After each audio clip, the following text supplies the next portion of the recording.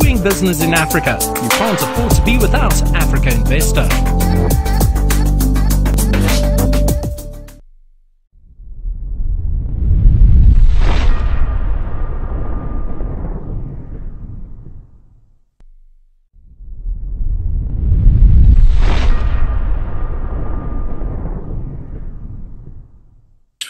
Good day and welcome to the CFA Asset Owner Council's World Bank IMF Annual Meetings Week virtual launch of the CFA's SDGs and ESG Infrastructure Investment Impact Framework.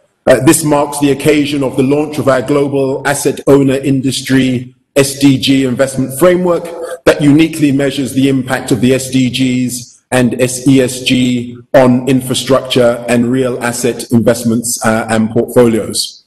My name is Hubert Danso, and I am the CEO and Chairman of Africa Investor and the Chair of the CFA New York's Asset Owners Advisory Council, and will facilitate the official launch of the CFA SDGs and ESG Infrastructure Impact Framework launch. By way of background, during the annual 2019 CFA Climate and ESG Asset Owners Summit, hosted in partnership with the Principles for Responsible Investment, a resounding theme was the dearth of information available to assist asset owners measure the impact of their real asset portfolios on both ESG and the delivery of the Sustainable Development Goals. To address this challenge, the Asset Owners Advisory Council approached GRESB, the University of Cambridge Institute for Sustainability Leadership, CISL, and Africa Investor, AI, as technical partners to work with a high-level brain trust of asset owners to investigate the creation of a framework for asset owners to measure the impact of infrastructure assets on the delivery of the SDGs and ESG. I chaired the Global Summit's Infrastructure Panel, with speakers from the UN Joint Staff Pension Fund, APG, JP Morgan, and GRESB. And at that point, I undertook to chair this initiative, with the phase one goal being to launch the foundational framework platform developed by and for asset owners to measure the impact of infrastructure assets on the delivery of the Sustainable Development Goals and ESG, and in time for the 2020 World Bank IMF annual meetings. Challenged as we have been by COVID-19 to deliver this task, this would not have been possible without the dynamic support, insights and leadership from the Brain Trust members and technical team. And I would like therefore to thank them again, particularly the Brain Trust members and the technical team, for their unwavering support in terms of getting us to this position to meet the goal and the timeline for today's launch event. I would also like to add a special mention to the GRESB team and CFA New York for always so gracefully going above and beyond our expectations to deliver a unique framework initiative. By way of recognition, the Brain Trust collaborators include the CFA Asset Owner Council, UNPRI, the Investors Association, the Global Listed Infrastructure Organization, the Long-Term Infrastructure Investors Association, the World Pensions Council, the UN Joint Staff Pension Fund, Pensions for Purpose out of the UK, the Council of Institutional Investors, the Rockefeller Foundation, the Coalition for Inclusive Capitalism, GRESB, SASB, the Continental Business Network, the African Sovereign Wealth and Pension Fund Leaders Forum, GIN, and Africa Investor. This launch is designed to provide you with an introduction to and insights on the framework and its user guide, which was developed with numerous rounds of industry input, refinement, consultation, and support over the last 12 months ahead of this formal launch on schedule during this week's World Bank IMF annual meetings. The program for today's launch will feature a keynote interview with Jingdong Hua, the Vice President and Treasurer of the World Bank Group, to remind us about the important impact we as asset owners are and can have on the sustainable finance and infrastructure Build Back Better investment agenda. That will be followed by the unveiling and presentation of the framework and the methodology, which will then be followed by a panel of our Brain Trust leaders and conclude with closing remarks. So to get us going, it's my distinct pleasure to invite one of the luminaries and great visionaries. I think many of us take for granted the green, climate and sustainable finance agenda. But let me remind you, these things come through leadership and innovation and just sheer determined approaches to wanting to change the world for a better place. And I can personally say, having known him for a good number of years, that is all embodied in the role that Jingdong Hua has played, in really driving this climate finance and sustainable finance agenda. So it's my pleasure to invite Jingdong to join me for the launch keynote interview on global sustainable finance, infrastructure investing, and the role that asset owners can play in the leadership thereof. So Jingdong, a real pleasure as always to have you here with us, and thanks for your continued support and leadership with our initiatives and making the time during probably the busiest period in your calendar. It only goes to show your deep support and commitment to working with and supporting the asset owner community on our ESG and SDGs investing journey. So let me just start by saying, we know, the biggest issue that we're all confronted with is COVID-19. This crisis has really affected the way that we understand the challenges and the opportunities that have been thrown up by that. I'd be really interested to get your views on how that has impacted the whole issue of sustainable infrastructure. Over to you, Jingdong.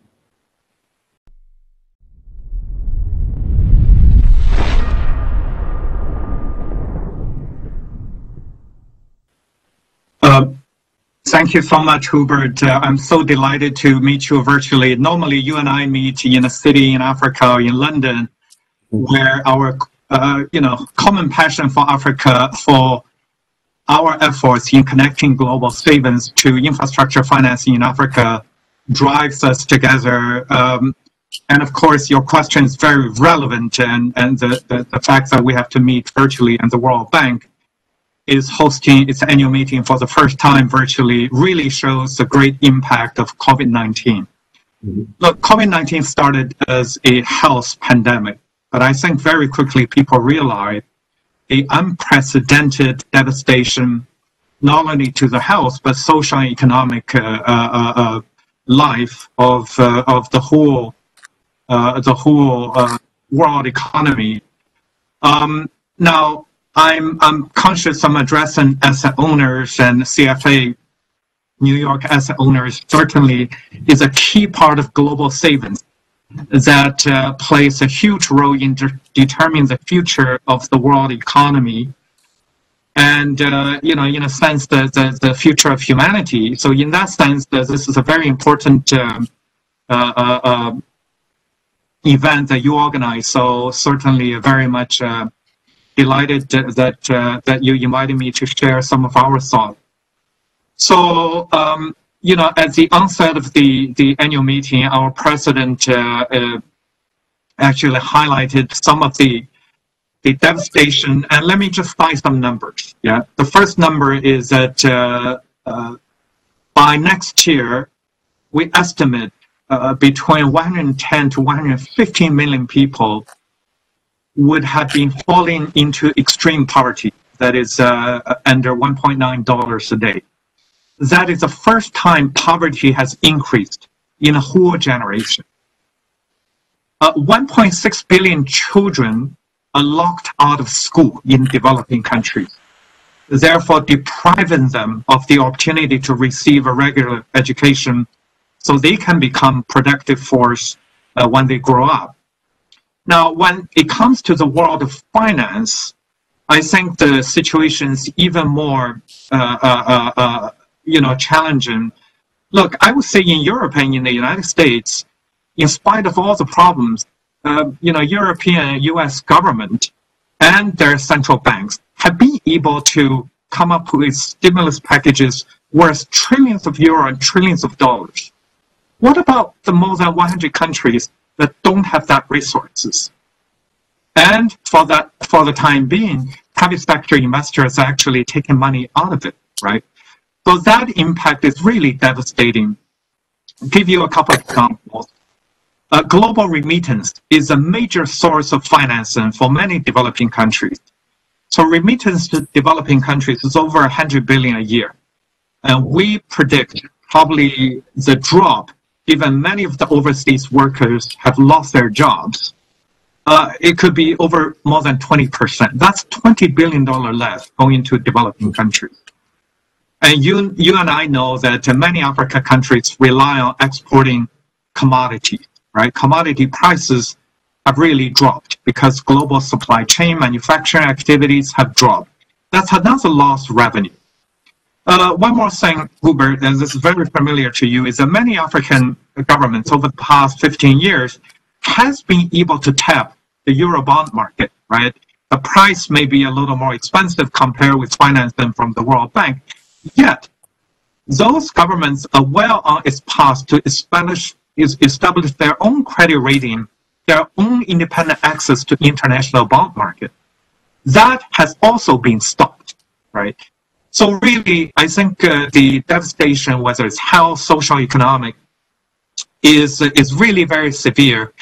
And they lack the central bank, a government fiscal space to rapidly come up with additional financing. And this is where I have to say I'm very proud that the World Bank Group in early March, working with our shareholders, very quickly came up with a global package of $160 billion of financing in the next 15 months to help countries to cope with the immediate crisis, but also, as we wanted to focus this conversation on, in addition to the immediate relief, we will also focus on restructuring and eventually sustainable, inclusive, and resilient recovery. And that would demand even more infrastructure financing, which has to be deployed in supporting those countries in the renewed effort. So I think the situation is pretty challenging, given we are still in the acute stage of coping with the health and pandemic-related issues. But I think I'm glad we are already planning to help countries on the second and third stage. And we'll come back to talk about some of the more specific areas. Yeah, thank you very much, Jingdong, for really setting the scene there. I don't think anyone is not going to be able to relate to everything that you have just said. And from the asset owner community side, we are looking at many different ways to be able to play our role responsibly and contribute towards the Build Back Better agenda through our capital and knowing its impact. And as we know, the infrastructure is a key part of that particular conversation, which is why we've launched this framework here today that addresses that and creates alignment with the SDGs, and tapping into the highest compliance and best ESG practice at the same time to measure impact. But I'd like your views, if you could just go into a bit more detail, because we all know that that infrastructure plays a key role in enabling economic growth. But I'd like your views on what does this really mean in the context of addressing the key pressing social issues of the Global Development Agenda 2030, in your opinion? Over to you, Jingdong.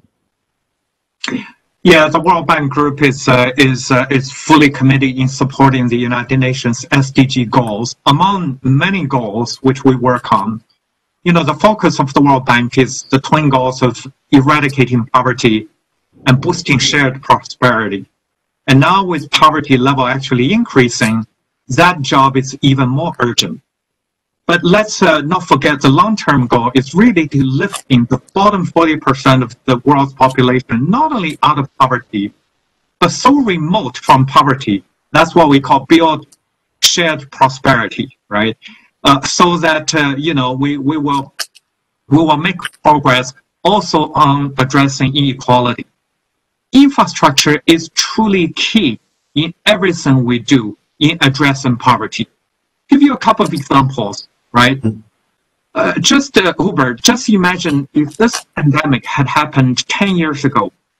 I couldn't imagine the digital infrastructure would have been robust enough so that business continues. We're talking about developed world. The fact that we are doing a virtual meeting, and it is because of digital infrastructure, many kids in developed countries continue to benefit from being able to access online education, go to school virtually and everything. What about the 1.6 billion children in developing world? If there had been infrastructure, whether it's broadband, whether it's 4G, 5G, whether it's basic telecom, so on and so forth, that already tells that infrastructure is critical. Another factor, of course, is logistics, right? Now, in the United States with Amazon, even though people are locked down, the road transport infrastructure is such that you can order online and get your things delivered right away. But we cannot say of those same conditions in many developing countries. So here, I can share some numbers, right? So 840 million people live more than 2 kilometers from all-weather road. Nobody would deliver anything to them. 1 billion people still lack electricity, and 4 billion people lack internet access. Even in Kenya, as we say, with M-Pesa, Kenya is way ahead in other African countries when it comes to, financial inclusion. But it is a 2G technology, as you know, Hubert, right? And therefore, smartphone, higher bandwidth, where you can study, you can learn, that is still lacking. I read somewhere, maybe from Africa investors, that even outside of South Africa, even the highest penetration of smartphone in sub-Saharan Africa is no more than 20% of all the phones, where in the United States, I'm sure it's 80, 90, if not 100%. So I'm just using this example to showcase infrastructure is fundamental to any society if they have a chance to escape poverty and for people to avail of opportunities for employment, for entrepreneurship. And I'll tell you something else, which is very interesting. In Nigeria, almost 40% of food produced are actually wasted. Globally, about a third of all food produced are wasted. And that waste alone actually generates 8% of the total carbon emission of the world.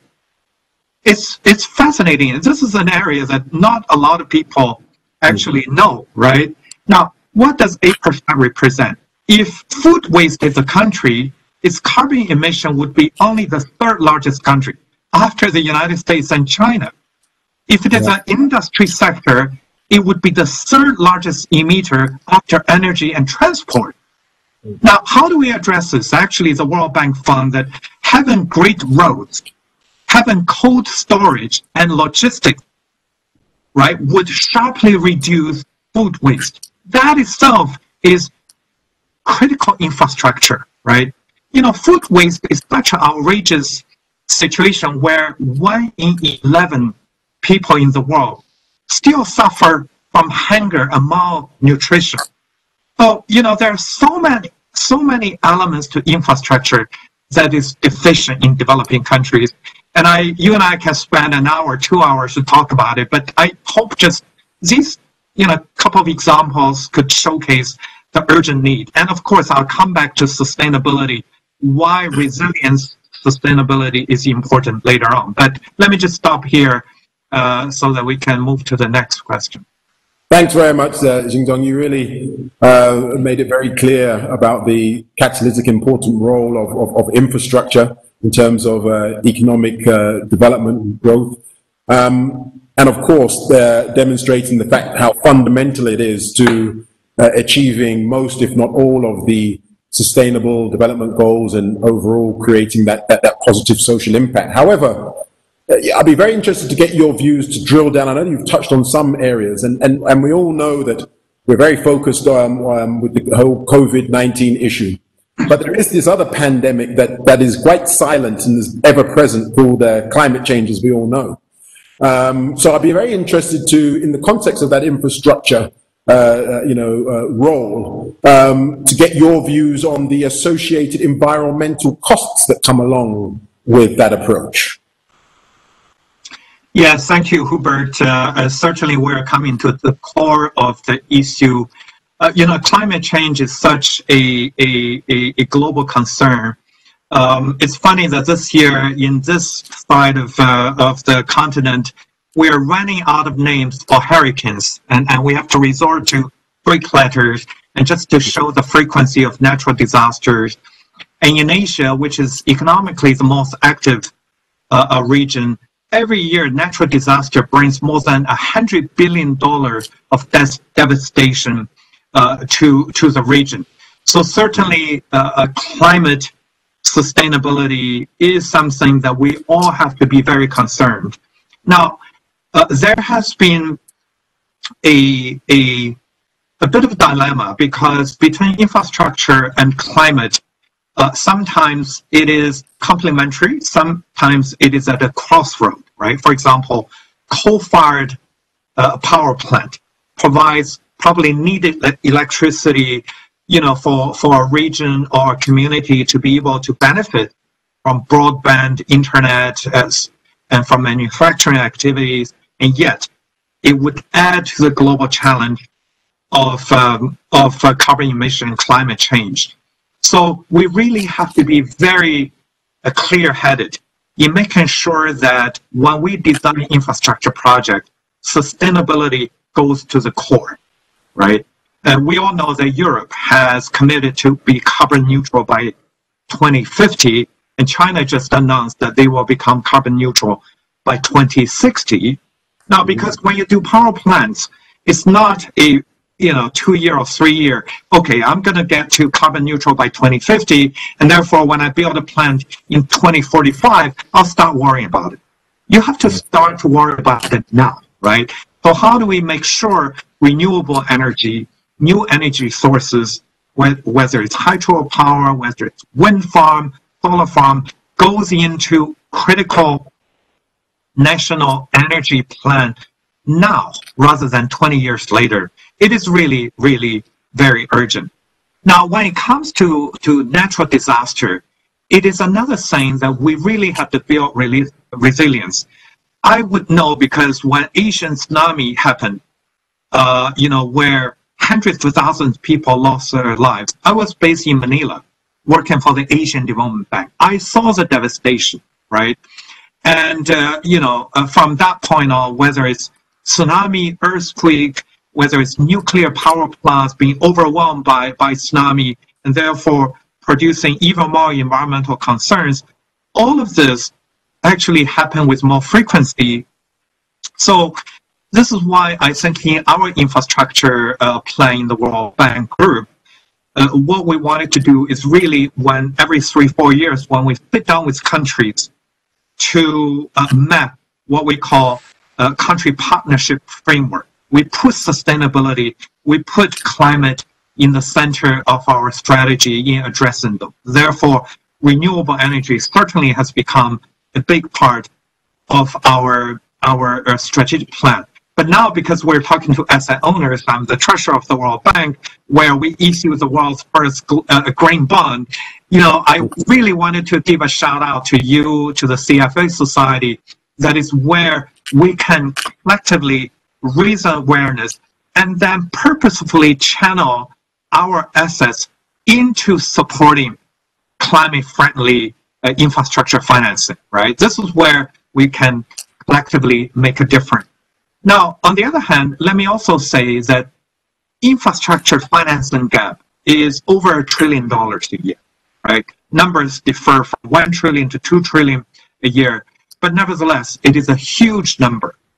And, given every government is overburdened with their own domestic issues. You can't really rely on public financing to solve all infrastructure finance and funding gap. Therefore, asset owners through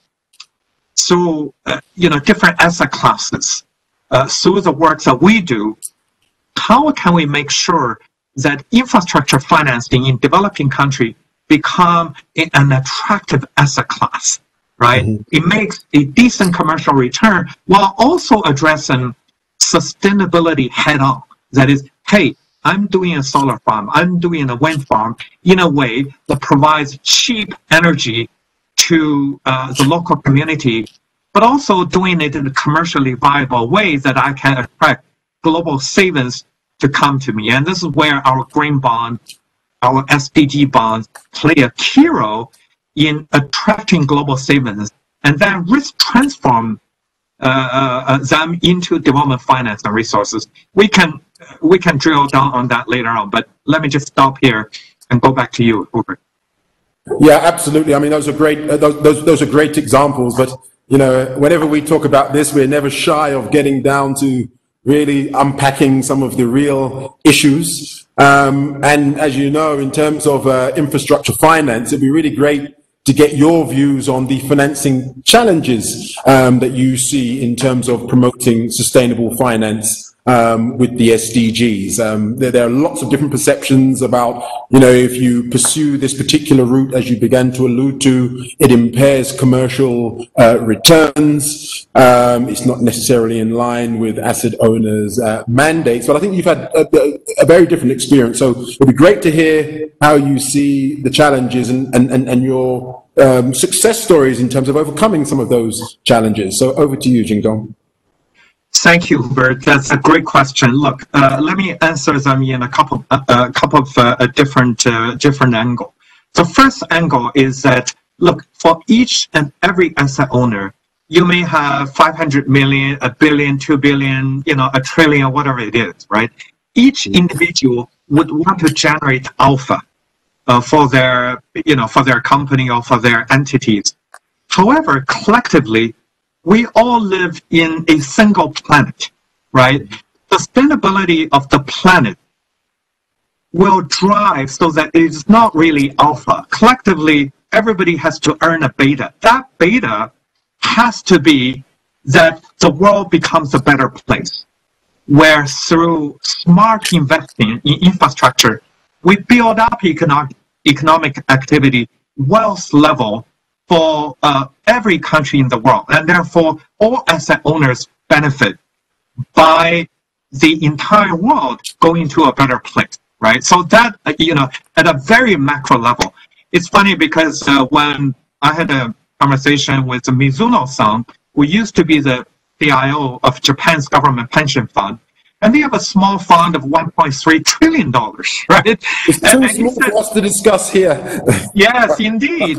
And he says, I can't really generate alpha. My alpha is a beta for the world, right? Yeah. In the sense that you really have to look at the global sustainability, the world becoming a better place. So the first angle is that, for asset owners, we really have to see a better future for the world, a sustainable world, as the ultimate return on our investment. That's number one. Number two is, indeed, even our work in the World Bank, including my own experiences, both at the World Bank and ISC, when designed well, infrastructure projects in emerging market countries can be profitable, while you are also supporting sustainability, right?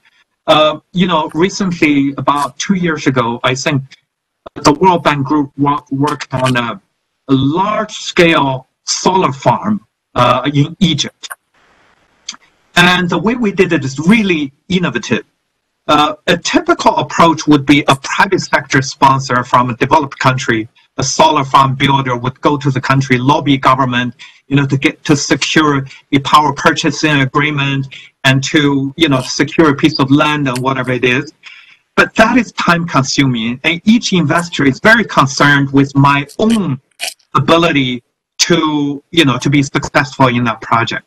What we have done, working with the Egyptian government, is that why don't we holistically look in the next couple of years, how many solar farms would be needed for the country? Then, in one setting, we regularize and standardize a power purchase agreement with the government that is transparent to all private sector investors, right? Then that plan, and I don't remember the actual number, I remember it's 13 solar farms, then go in the open to say, hey, we're going to have 13 solar farms to be built. If you want to come in, IC will be co-financing, the World Bank will be working with the government to make sure regulatory framework is there, and MEGA will provide, political insurance for commercial investors to go in. So in this very innovative way, we are able to upscale an infrastructure package from a piecemeal to a holistic approach. And that, when the project was done, I was still in with ISC. We were able to syndicate several $100 million from commercial investors that came in, and the solar farm produced a per kilowatt price that is very acceptable to the government. So I think there are ways that we can make sure that we provide the enabling environment, reform the regulatory framework where a renewable energy project can be done in an innovative new financing package to make it, achieving all the purpose, doing good by doing well by doing good, where nobody has to sacrifice their commercial return, right? On the other hand, the third element I wanted to mention is that if we work together, private sector, public sector, international development banks, multilateral community, bilateral community together, to make a country's economic and social progress sustainable in a virtuous cycle, what it means is that the risk premium will continue to drop, right? So maybe you think 5% is now, maybe it will go to 4%. So your ongoing project financing will be more valuable down the road. Yeah. So I think what I'm trying to say is that, work with us, through the World Bank Group, through multilateral institutions, where we work with government, we work with private sector to make sure everything we do is sustainable. So I think, I hope that example shows that I don't think sustainability and commercial return necessarily have to be contradictory. We have seen many successes where you can achieve both. Fantastic. No, spot on there as ever, Jingdong. I mean, that model that you've talked about in Egypt and the overall approach is one that we share and subscribe to from the global asset owners community, and that was in large part one of the motivations as to why we thought, let us try to play our role as a key stakeholder in the ecosystem, including governments, development finance institutions, multilateral development banks, civil society, and the public sector, by really mapping out a framework that not only demonstrates how one can align their infrastructure investments, both current and potential, with the SDGs, but also demonstrates how that impact can be measured in both financial and social terms. So, the asset owner community, I can't talk highly enough about our commitment in this particular regard to play our full role in the pursuit and attainment of the Sustainable Development Goals and the pursuit of the highest levels of ESG standards.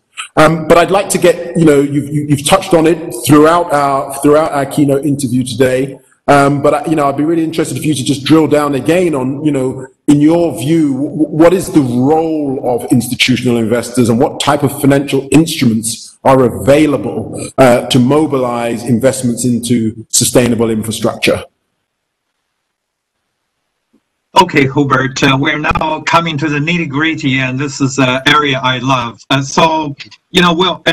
I like to, at the end, be able to really address ESG. And also, I have an additional head, in addition to be the treasurer of the World Bank. I'm also the head of the World Bank Group pension, overseeing $30 billion of assets invested in all asset classes from private equity, hedge fund to fixed income. So certainly be happy to share our own journey on ESG. But let me start by saying this, that is, for the world to develop, especially for developing countries, we need each and every asset class, and they address different issues, right? In poor countries, certainly equity is important because equity is a primary source for capital formation, for entrepreneurship, for the first stage of an entrepreneur's idea gets implemented, right? That is the equity space. Now, of course, from angel capital, venture fund, private equity, public equity, IPO, so on and so forth. So that's one big bucket of asset classes. And of course, ISE does a lot of that in co-investing through its own balance sheet, private equity, and inviting many, private equity space investors into opportunities in entrepreneurship. The second big bucket, of course, is project financing, which is loans, right? Unsecured, senior loans, fixed income, so on and so forth. This is where bond market plays a critical role. And I think through our 3 AAA rated balance sheet, this is the IBRD balance sheet, where I'm the treasurer, where IBRD supports middle-income governments in their economic plan. The balance sheet of IDA, this is also a part of the World Bank, and I'm the treasurer of IDA, where using bond market, we provide additional resources in addition to replenishment donor money into supporting a 60, 70 poorest country. And yet bond markets start to play a role because we have a AAA rated balance sheet to be tapped into. And of course, ISC issues bonds also in international bond market, where through their bond, you can participate in project finance and so on and so forth. And of course, they have a syndicated loan platform. So we have a multitude of platforms where we can provide co-financing opportunity. Now, for the World Bank, just to be sure that our AAA rated bond is a primary source where we connect the international savings into development finance and with the government. And there we have been using SDG and green bond as a handle to, first of all, highlight our commitment, raise awareness, and attract more investors into the space, right? So we have 2 big tickets. One is the green bond. Of course, the World Bank,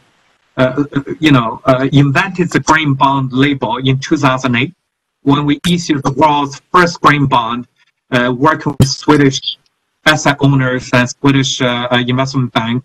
It's a couple of $100 million, and now the green bond market is over $1 trillion in a short space of 12 years. That's an amazing metamorphosis of an idea, now coming into the asset class that is becoming mainstream. So that itself has demonstrated the power of thematic bond. And then, we started to think how we can mainstream this label into everything we do. And therefore, every bond the World Bank issues now is called an SDG bond. We actually then, depending on the different thematic area, we actually give it a label. It could be a bond, SDG bond, addressing nutrition for children, or women's health, or food waste, or ocean pollution, right? In addition to the green bond. Now, the way we do it, and that's where asset owners, I think collectively we are making it a global standard. It's not only by going through investor roadshow, it is in our effort to make sure we bring transparency and the highest global disclosure standard to make sure these are asset classes that are trusted by international investors and asset owners, right? Therefore, of course, on green bond, we sit as the executive committee of ECMA in the green bond standard. The same in terms of SDG bond, we just published the first disclosure report or impact report really telling those asset owners who bought our bond, your money has gone to this, and this is the actual impact. So maybe a word on ISC, because in addition to the bond, ISC has a syndicated loan platform, right? Where in the fixed income space, away from the AAA rated bond, you can come in and join a syndicated project financing, through, if you are more risk tolerant, you can come in as a first loss investor. If you are less risk tolerant, you can be a senior tranche investor. If you wanted to participate in the same risk as IC in project financing, LIBOR plus 400, 500, depending on the credit risk, then you can participate, without going into different tranches, right? That is the asset class you can certainly do. But let me also mention, before I return the mic to you, is that the World Bank Group, in addition to the project financing we do, there is so much research, there is so much data that we share. That itself is a portal for asset owners to discover opportunities, right? I'll give you a couple examples. We now actually have an ESG, data portal where you can click and analyze government data on how each government is committed on ESG and various parameters. We have a global doing business ranking where we show how friendly a country is, to private sector. And we actually actively work with government to do reform. And Hubert, you and I know that in Africa, Rwanda is a fantastic example, jumping from the bottom of the pack when it comes to friendliness to private sector to one of the top performers in doing business, right? So this global standard setting, disclosure, transparency, in addition to actual financing goes into the country, it is really the whole package that the World Bank Group provide that asset owners can take advantage of, when partnering with them. Back to you. Thank you, Jingdong. You've really helped us understand your journey and your commitment, both at the individual level as well as at the institutional level, about integrating and being innovative and creating products. And we certainly, as the asset owner community, felt it was very important that we tried to come up with our ability to almost take the data and create what might be described as infratech, data that can be used by multiple different parties for different reasons that can actually have a real development outcome or support analysis to forge towards the pursuit of the sustainable development goals. So you've talked about it from the side of the sort of the World Bank.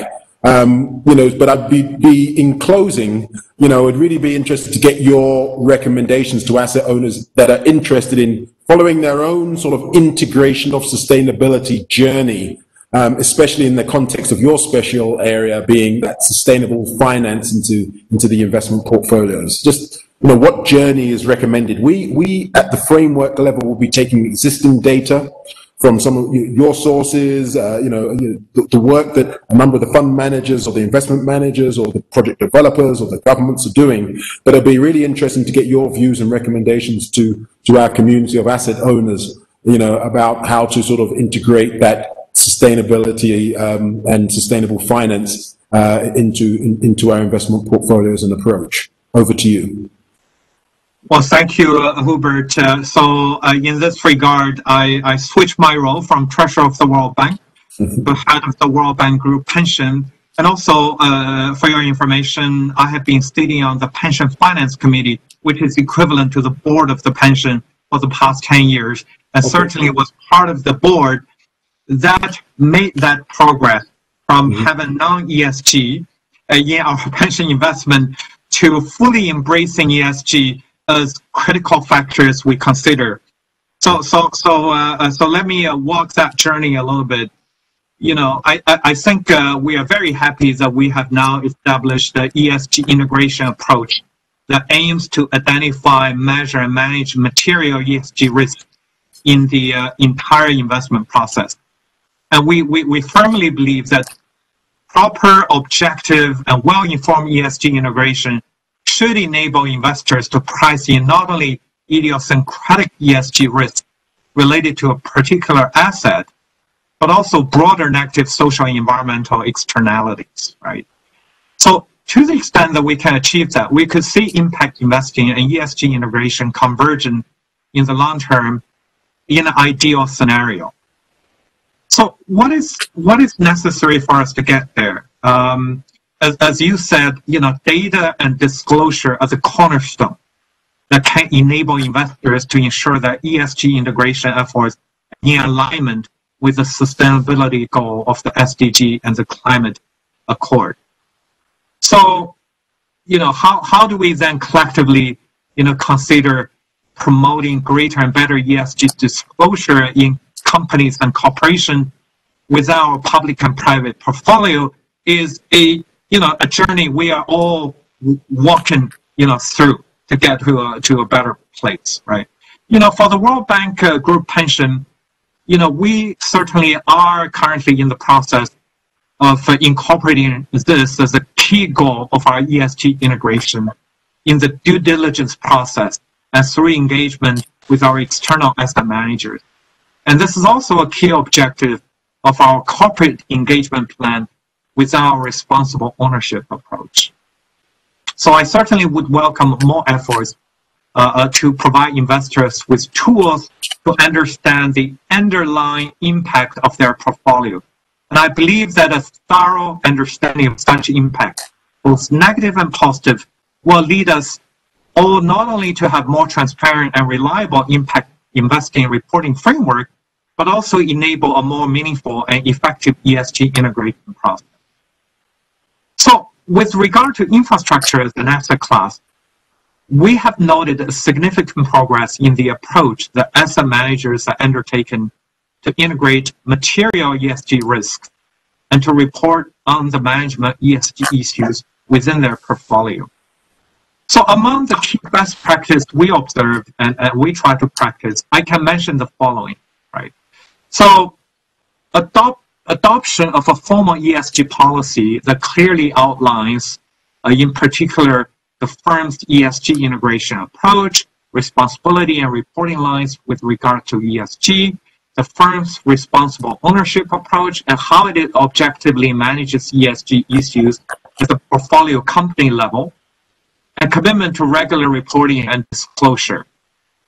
Now, on ESG integration, do we have well-documented, systematic, consistent consideration of relevant ESG issues in the investment analysis and the objective identification and measurement of material ESG risks associated with an investment opportunity, which should be in line with internationally recognized principles, standards, or criteria. When it comes to responsible ownership, do we have formal, relevant, and consistent KPIs assigned to each portfolio company that can enable tracking progress against core sustainability performance goals, and to make sure that to nurture and promote good corporate governance that is conducive to proper management of relevant ESG risks and improve sustainability performance, and also to promote corporate reporting and disclosure on key sustainability and ESG metrics. Now, finally, on reporting and disclosure, we certainly would strongly encourage infrastructure asset managers to adopt a formal, consistent, and timely reporting on their ESG work program, a sustainability effort, through regular annual reports at investors' meetings and through other appropriate channels. So, understanding how all these efforts connect with the SDGs is a welcome development. And I'm sure this will allow institutional investors and asset owners to increase their capacity to integrate sustainability in a more structured and consistent manner in their investment process. So we're walking that journey ourselves, and very happy to have a continuous dialogue. And the fact that we have dedicated ESG staff on our pension plan showcases, our strong commitment. And certainly, as we make progress, very happy to have a continuous sharing with asset owners through the great work that you do. So, Hubert, back to you. Thank you very much, Jing Dong. That was a really inspiring keynote interview. I'm now going to turn to Mr. Aurelian Reynolds, who's a key part of the framework technical team, to give us a presentation as the formal launch and unveiling of the framework. Over to you, Aurelian.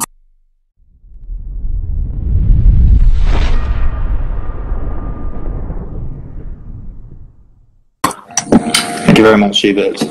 So I will start off with presenting the ESG Infrastructure Investment Framework and what it is.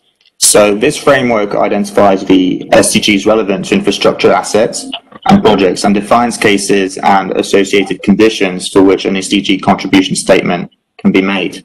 It is a first step in facilitating better reporting against the SDGs for infrastructure assets and projects. And institutional investors and the trustees have a fiduciary duty to the trust and are required to manage the trust assets solely in the interest of participants and beneficiaries. And in the case of traditional portfolio management theory, essentially the theory is about making the case for the universal ownership approach, under which investors are viewed as holding a slice of the whole global economy and capital markets through their portfolios. They can therefore improve their long-term financial performance, acting in such a way so as to encourage healthy and stable economies and markets.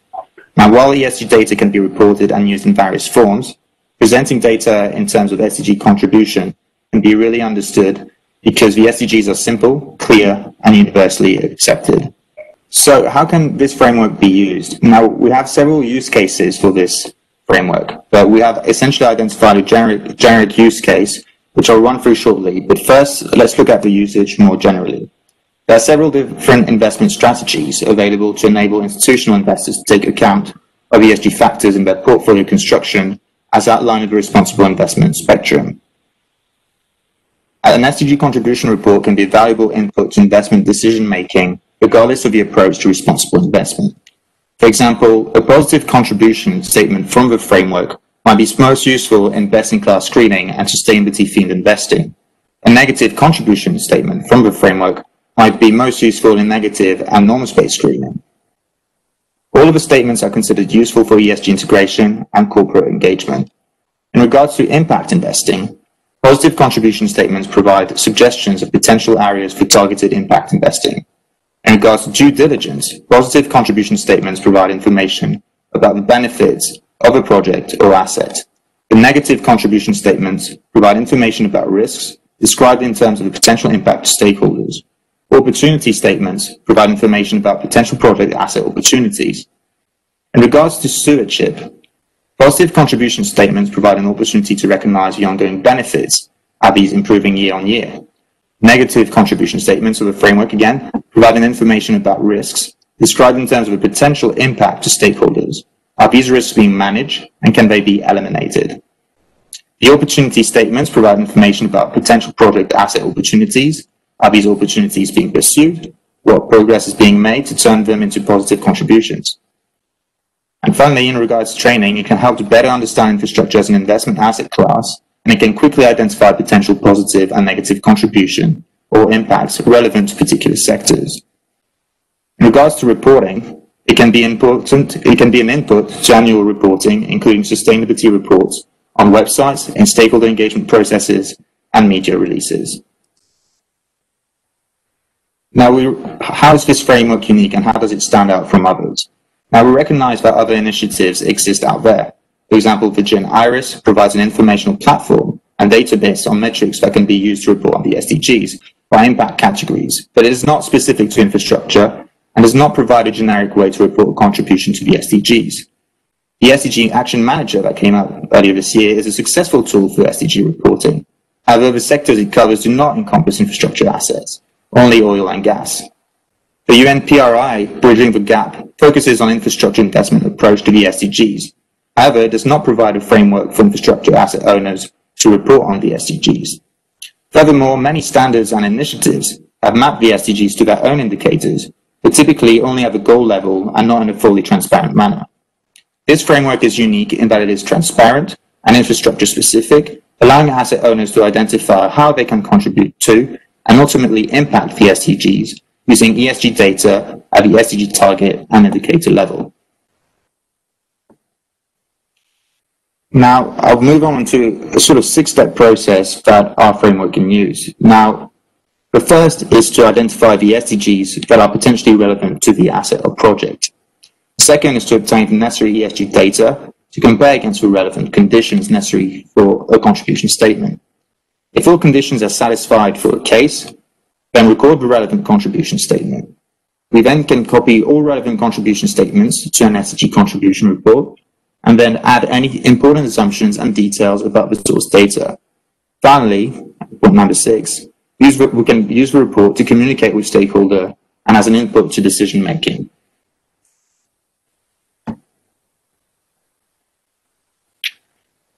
The framework itself uses dimension from the impact management project, notably the who, the what, the how much, and ultimately the contribution to an SDG target or indicator. By way of example, target 9.1 is a material indicator to which an asset could contribute to. The what dimension identifies the necessary conditions under which an asset could contribute to the SDGs. These factors or conditions include the infrastructure sector of the asset, its life cycle stage, for example, whether it is in operation or in development, and materiality, which is based on asset characteristics such as location or if the asset has employees. The who dimension identifies the stakeholders that are affected by the SDG impact. This could be the local community, employees, or even the planet. The how much indicates what necessary ESG data is needed from the asset to justify its contributions towards an SDG. ESG data types can be qualitative, such as a policy or risk assessment, or quantitative, such as tons of CO2. The time scope relates to whether the data needed is for the reporting year, or whether past year data is also needed in the case of an increase or decrease of impact. If the conditions from what and how much have been fulfilled, only then can a unique contribution statement towards an SDG be made. The type of contribution can be either make a contribution, have the opportunity to make a contribution, or in some cases, make a negative contribution. Now here we have an example of the framework itself and how to use it. As a first step, I select, for instance, the sector relevant to my asset using the filter. I also select the materiality characteristics of the assets and its life cycle stage used and life cycle stage. Now that filters have been applied, there is now an overview of ESG data needed to generate a contribution statement, and the asset can check whether this data is available and whether there are any gaps. Finally, through these steps, the asset can identify the SDG targets and indicators it can contribute to or could contribute to. Now, another process that is in place is essentially how the asset can collect, translate, and report the data. The framework itself provides a foundation, and I will exemplify how the asset owner could or would typically use the framework for the collection of material ESG data, the translation and application of the framework, and finally, reporting the contribution to the SDGs.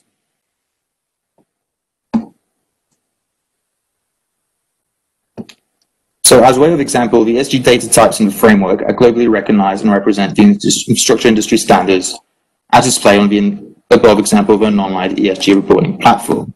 So the first step consists of a collection of material ESG data, which can be done either internally or through the use of ESG reporting platforms.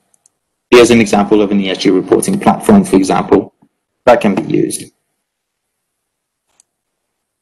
As a second step, once the typical ESG data gathering process has taken place, the asset owner needs to apply and translate the SDG ESG impact framework based on its current ESG reporting practices. One way to do this is, of course, to map the different applicable contribution statements to the assets, current reporting ESG practices, using the recognized framework as a basis.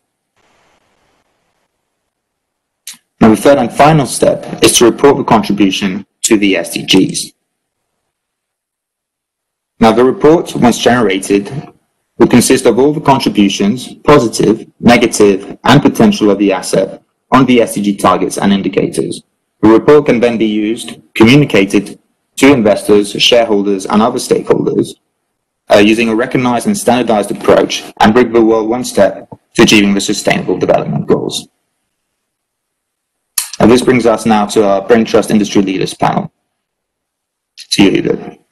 Thank you very much, Aurelian, for that presentation. Let me say again, many congratulations to you and the technical team and the Brain Trust for all your tireless efforts to bring us to this point where you've been able to unveil what is a really valuable contribution. When you consider the market and the different initiatives that are taking place, and as Jing Donghua pointed out, the massive infrastructure deficit and infrastructure investment required to meet the Sustainable Development Goals, and the fact that you can count frameworks that can report of this nature on probably less than one hand, and even fewer fingers than that if you're talking about globally being able to do this. We think that this is a very valuable contribution to the market. So thank you and your team again. I'm now going to turn to our Brain Trust and Industry Leaders launch of the framework panel. We have a number of industry heads and Brain Trust members who will be sharing their views, but first of all we're just going to ask them to introduce themselves, their organization, and then just give a perspective about how they would see this valuable tool being applied within their own organizations and the broader ecosystem. So on this particular panel we have I'll just introduce the speakers. We have Rick Waters, who is the Director for Infrastructure at GRES. We have Duncan Bonfield, who is the CEO of the International Federation of Sovereign Wealth Funds. We have Francois Berger, who is the Executive Director for the Long-Term Infrastructure Investors Association. We have Charlotte Thyrock Drake, who is the Director for Pensions for Purpose. We have Mr. John Phillips, who is the Director for Corporate Affairs, the Global Infrastructure Investors Association. And we have Fraser Hughes, who is the CEO of the Global Listed Infrastructure Organization.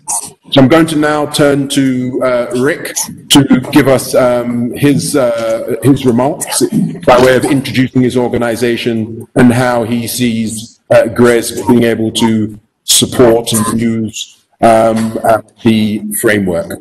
Over to you, Rick.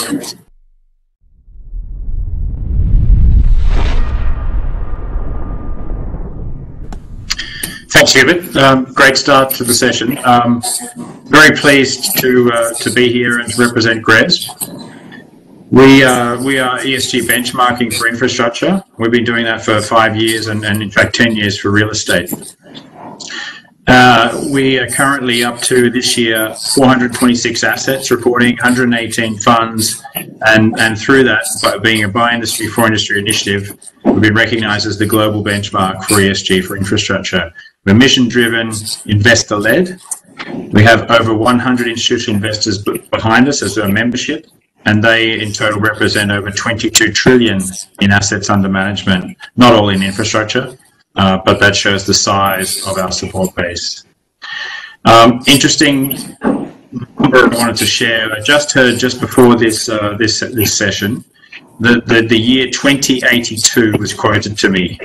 And that is the year that it's expected that we'll achieve the Sustainable Development Goals based on current progress, which has been dented by the COVID crisis. So our 2030, that we're meant to try and achieve these Sustainable Development Goals, it's currently looking like 2082 on current rates of progress. So obviously we need to improve. And this is one tool, one framework to help on that regard.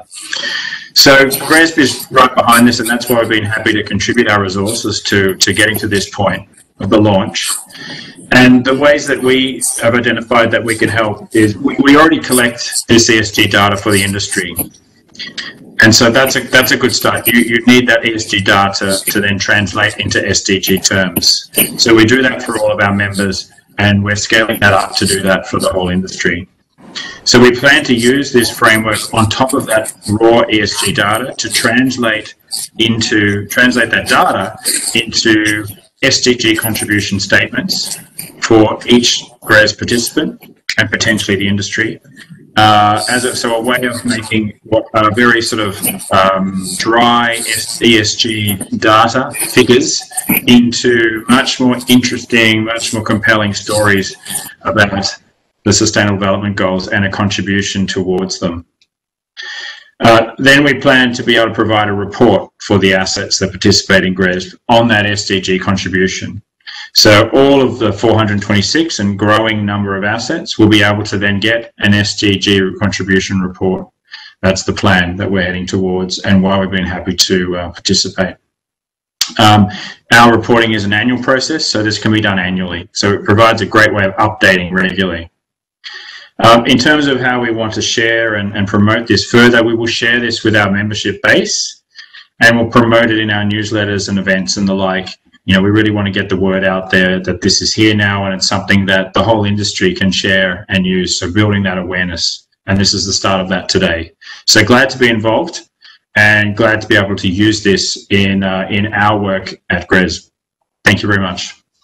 Thank you very much, Rick. And, you know, whilst it's, you know, we really appreciate this impressive support, it's quite a dampening projection, that number, in terms of the impact that COVID's had on the SDGs.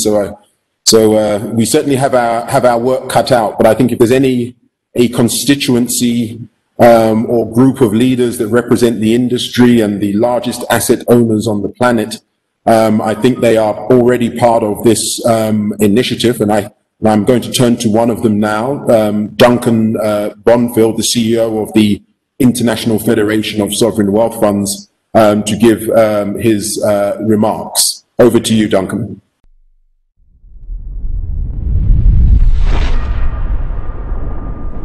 Thank you very much, Hubert, and thank you to Aurelian and to Rick. The IFSWF is a network of the world's leading sovereign wealth funds. They control some $5+ trillion worth of investment, and they invest all over the world. And what we do as an organisation is help those members to network, share knowledge, and also to collaborate. And I think that's where the whole framework comes in as something that is really going to be fairly fundamental in terms of the SDGs and infrastructure investment, especially in direct investment that these sovereign wealth funds do. Just a couple of points I want to make about it. I guess one is that what is really great to see here is the lessons that have been learned from climate change and investment around climate change, where that took quite a long time to come together, whereas, and even now it's quite disparate in some of the initiatives and the approaches. This seems to me to be a really far-sighted opportunity and action to try and get ahead of that and to try and bring some order to investment in infrastructure. And I think for sovereign wealth funds, there's really three ways that they can look at using this. The first is around alignment. And I think that's really about using the framework to consider how to build financial risks around the SDGs into their decision-making policies, subject to the usual sovereign wealth fund investment horizons. And then I think the aim is to then use the framework to integrate and the principles to integrate into new and existing investment policies. And then within those sovereign wealth funds, there's the opportunity to use the framework to educate and train employees about the SDGs. I think that's a key point, is we mustn't assume there's a universal knowledge even within investment funds about the SDGs themselves. So I think the framework is very useful from that perspective. As over time, as the framework gets more used, we will share information among our members around the framework and how it's been put into use. Then the second element will be around ownership. And I think that's going to be both via asset managers. So how can we engage with asset managers using this framework and encouraging asset managers to use some of the principles and approaches within that, so to give a standard approach to investment. And sovereign wealth funds have quite a lot of influence here, quite clearly. They write a lot of mandates in a lot of territories, a lot of geographies. So there's quite a significant element they can do in that. we've heard from Rick already about benchmarking. So I think that's another important area. So how the framework is used for benchmarking standards and agencies. And then there's direct investment by sovereign wealth funds who are large asset owners, large investors in infrastructure, and they can use this framework directly to assess those investments. And then the third approach, the third element would be integration. So that's a more of a forward-looking approach. So start to integrate the consideration of the Sustainable Development Goals into the risks and opportunities around their investment management. So, and I think you'll see a multi-speed approach from sovereign wealth funds. But I think the early adopters, and we've seen this before with regards to climate change, will really start to try and push that about how they can really integrate the framework into their infrastructure investment and really make an assessment of their investment policies and portfolios going forward using that framework. Thank you, Duncan. That's really very practical and very positive, and we very much look forward to working with you as part of the phase 2. And you know, I've had the opportunity to interact a number of times with a number of members from all around the world, and it's going to be really useful and valuable for us to, as you say, collaborate, look at the integration issues, and then begin to see how we can generate some of that localized data as we iterate and advance this particular project. So thank you very much for not only that intervention there, but of course you're part of the CFA Global Asset Owners Advisory Council, and you've always been very much available to provide input, and thank you for your support and collaboration with this. I'm now going to move to Francois.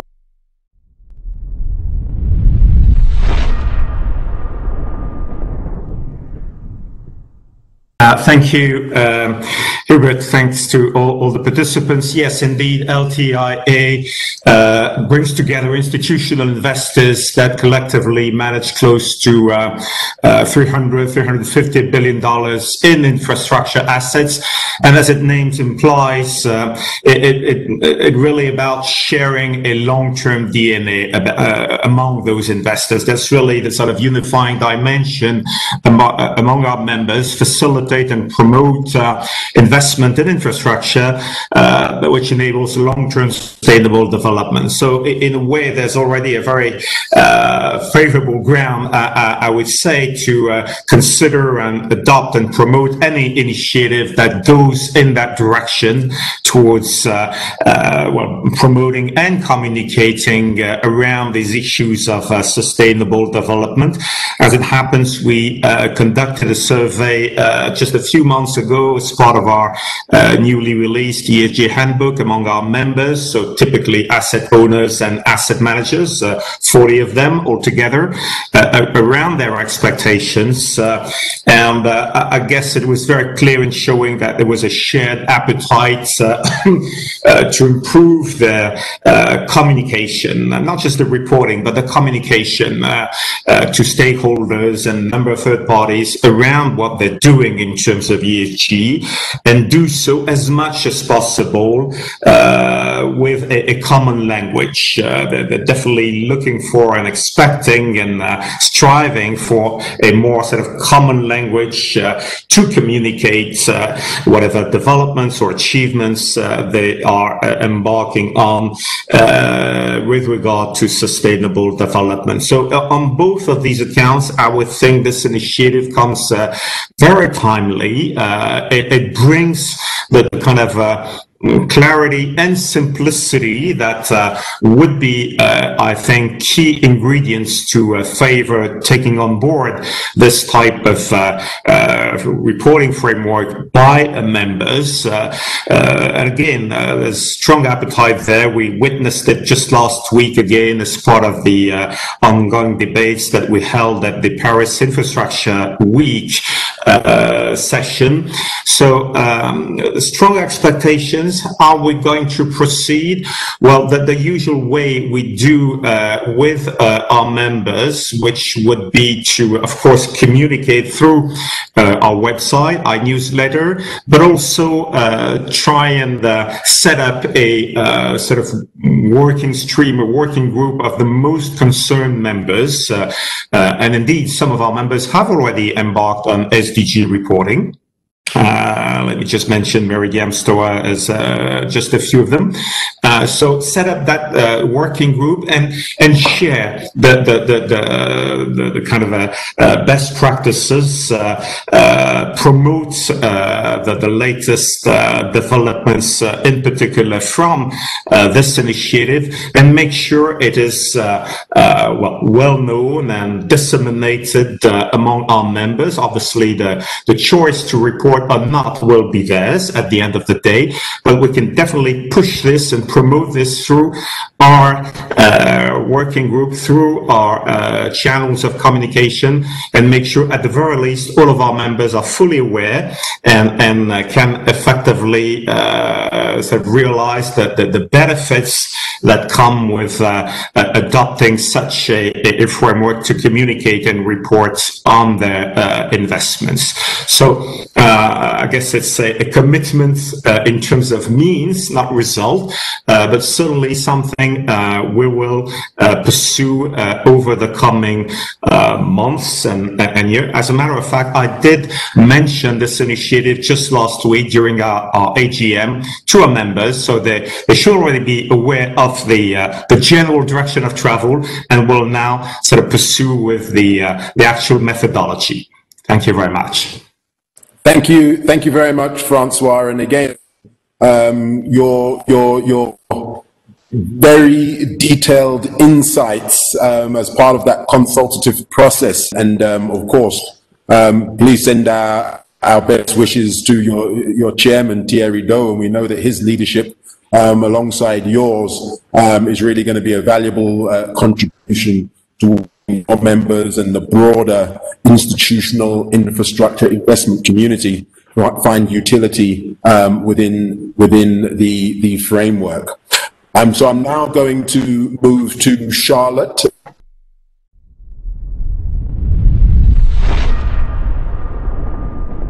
Thank you, Hubert. We're an independent thought leader in ESG, sustainable and impact investment. We were set up in 2017 on behalf of and collaboratively with investment consultants and asset managers. We're about 90 influencer members in terms of assets under management, and then we also have affiliate members who are institutional investors, around 115 of those, the majority of which are corporate and local government pension schemes, so significant clout in terms of assets. We empower pension funds to help them clarify their impact goal, crystallize what their options are, and then make those investments happen. We do that through training, so we help them to determine SDGs that they want to contribute to, for example, and to also understand the positive and negative impacts they're having across their portfolio.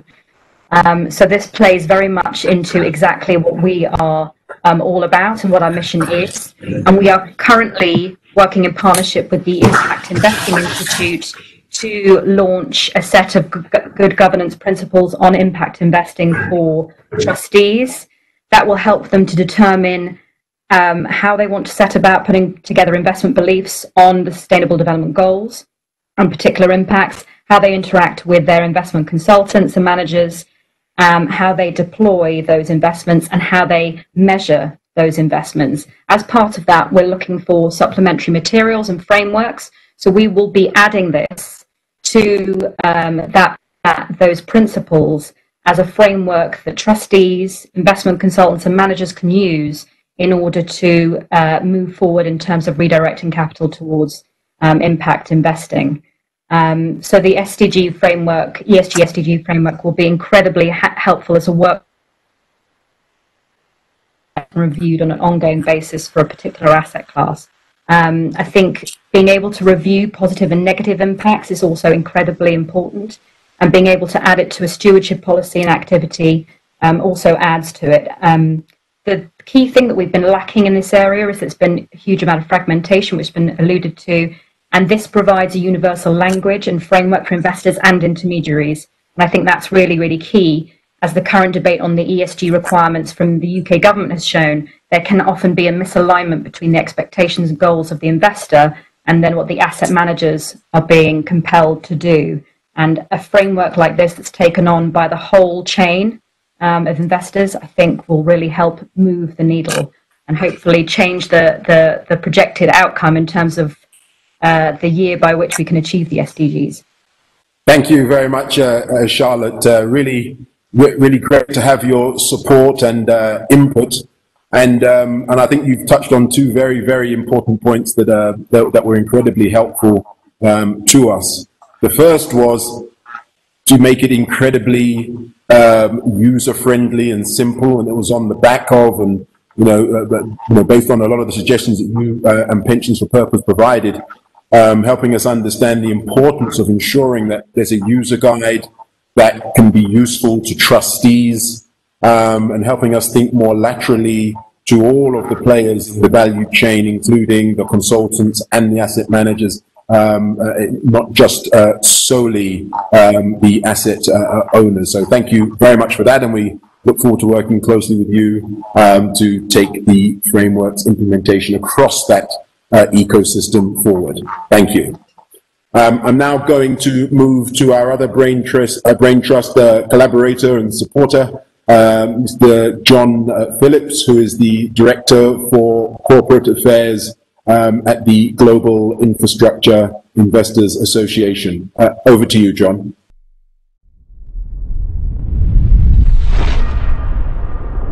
Thanks, Hubert, and good to be involved with you again today. Yeah, I'm the Corporate Affairs Director for the Global Infrastructure Investor Association. That's a member organisation that was created back in 2016 with about 25 of the leading infrastructure investors from around the world. We've actually grown in that time now to around 80 members, and our members have in the region of 800 billion of infrastructure assets under management across 55 countries around the world. That's about 1,500 individual assets. We talk for a pretty large proportion of the specialist infrastructure investor community. Our role at GIIA is to try and make the case for private investment in infrastructure and to promote improved understanding and dialogue between governments, regulators and investors in order to try and create the right framework and environment for that successful delivery of infrastructure. In order to be successful, we need to be able to tell evidence-based stories about how privately owned and operated infrastructure can and is making a positive contribution to communities, economies, and the environment. Many of our members are, of course, already using tools, especially tools such as GRESB, to satisfy their management and investor reporting requirements. And that, of course, is extremely important. But we're trying to encourage them to go to the next step, which is to work with us to start to tell a broader story about the positive contribution that those investments are making, and to tell that story to a wider set of stakeholders than they traditionally are focused on. So this is where the importance of the SDGs comes in, and this framework. So we've been developing a number of case studies taken from within our membership, which are all posted on our website, by the way. And the aim is to try and showcase investments that have a particularly strong ESG component to their story, and then to map those against the relevant SDGs. And that's just a starting point. We recognise it's not a thorough kind of assessment in the way that this framework ultimately points towards, but it's a starting point. And through our ESG working group, we will continue to develop these case studies.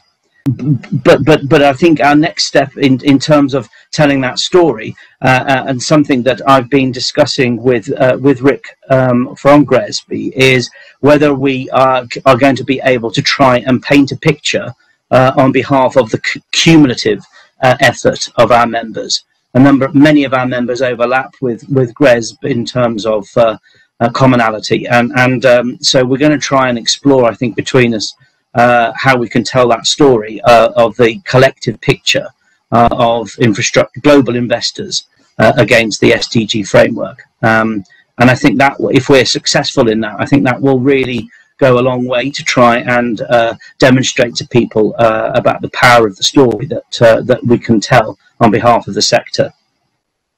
So I think, I mentioned this on previous call, Hubert. I mean, from GIA's point of view, it is important to make the point that our members are looking for simplification, standardization, and harmonization of this increasingly complex world of reporting. There is a concern that there is a plethora of requirements on investors. What I like about this initiative is that it builds on something that is already there and fundamentally in place. And if you are already subscribing to the GRESB assessment, then this framework, I think, is relatively easy to then build on the work that you're already doing. And to take it to that next step, and translate the data that you're already collecting and reporting into something that tells this bigger story. And that's where we think that the real value is, and we look forward to sharing this latest development with our ESG working group that's meeting next month. We look forward with interest to gauge the levels of interest and buy-in from members. Thank you very much, John. And we're already seeing some great collaboration, across our Brain Trust members, which is something that we want to be able to facilitate. And so we're very pleased about the work that you're doing, and you're already looking at those linkages with GRESB, and I'm sure there will be many other sort of representatives from the Asset Owners Advisory Council or the Brain Trust that will hopefully be taking a similar approach. I think one of the things that the World Bank, as we talk about this during the World Bank and launch this during the World Bank annual meetings, is the message that it sends about the commitment of asset owners to the not only ESG best practice, but as we know, when you need to apply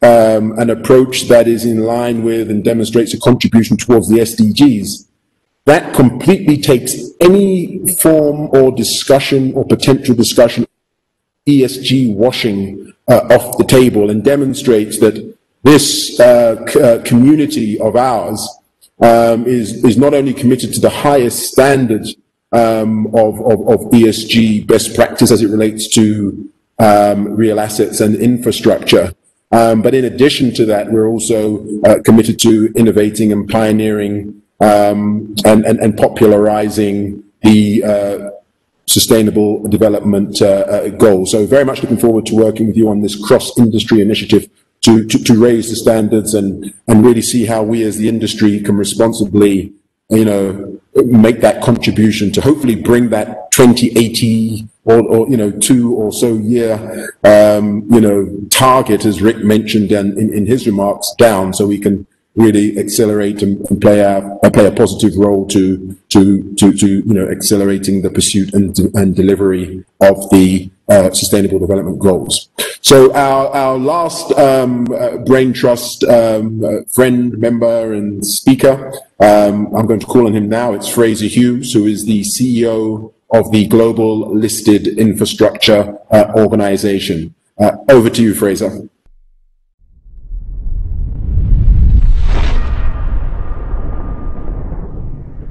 Thanks, Hubert. And just on my side, we're really glad to be involved in this initiative as well. A quick background to my organisation. We were established the same as the GIIA in 2016. We represent about 3 trillion of pure listed infrastructure companies. So they're listed companies on the stock exchange, and they'll cover regulated utilities and renewables, transportation, energy transportation and storage, and communications infrastructure.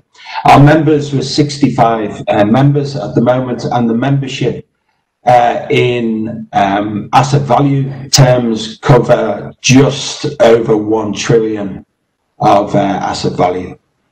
Our mission is really through education and research to promote the benefits of investing in listed infrastructure alongside both direct and unlisted infrastructure investments. So we're not actually saying one is better than the other. We're saying that these types of investment can really work together.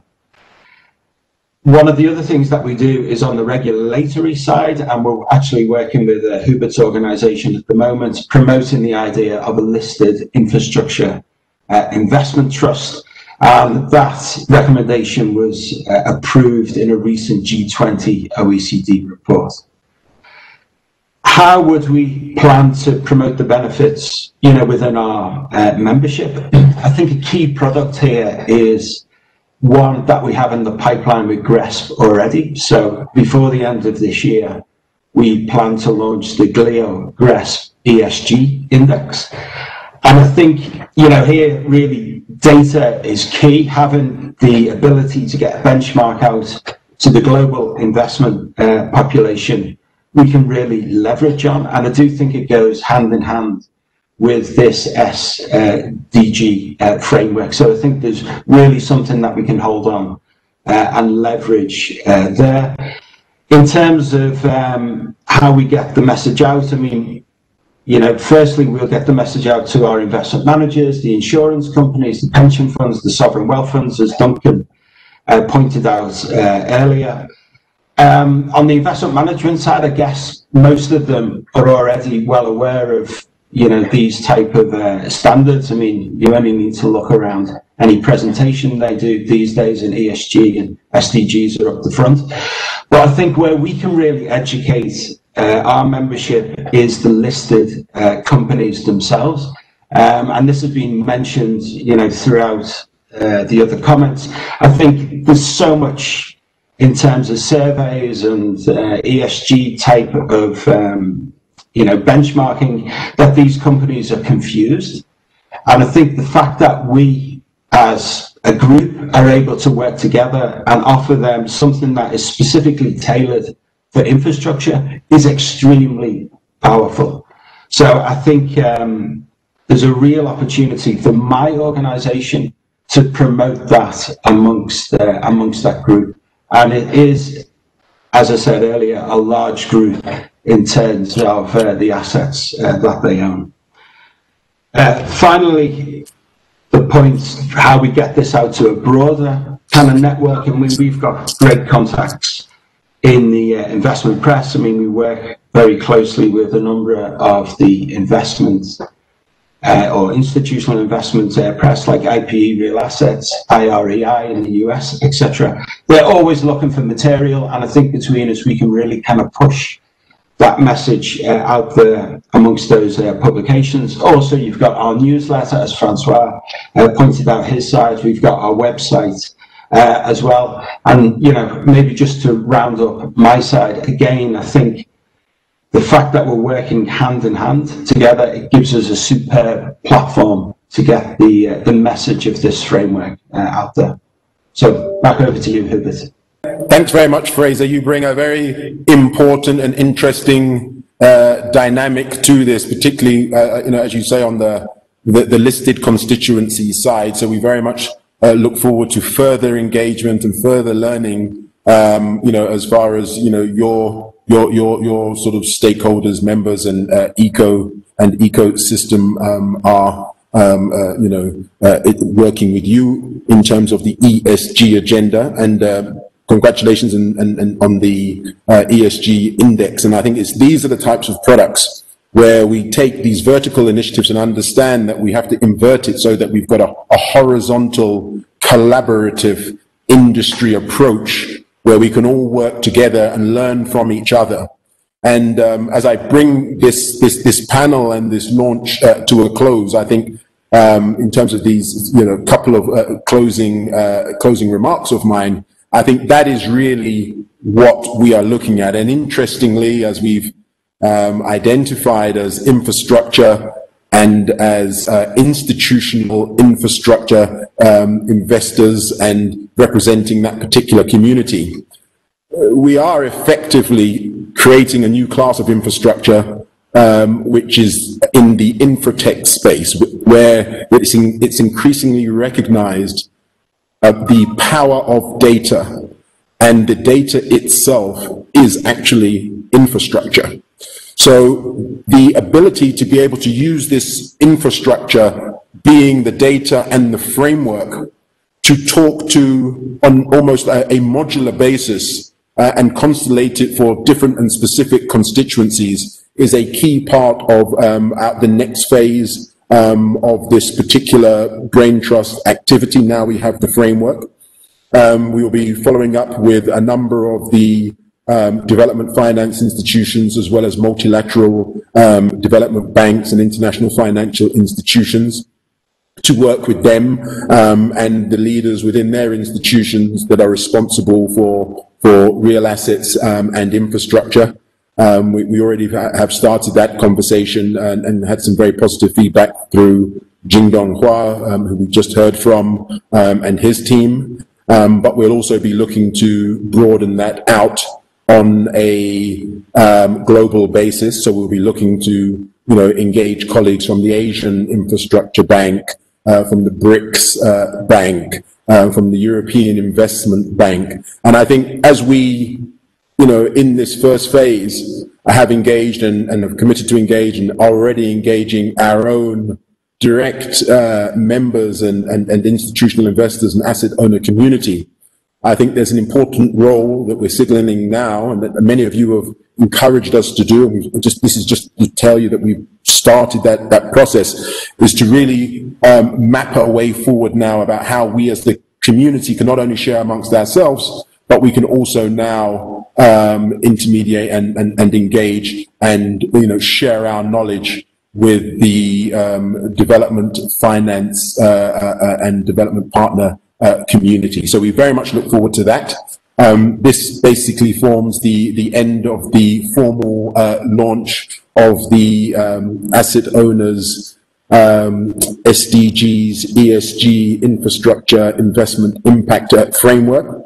I thank you all again, and thank you all for logging in to view this launch, and we look forward to working with each of you. Please feel free to be in touch with us. Thank you very much, and goodbye. Doing business in Africa, you can't afford to be without Africa Investor.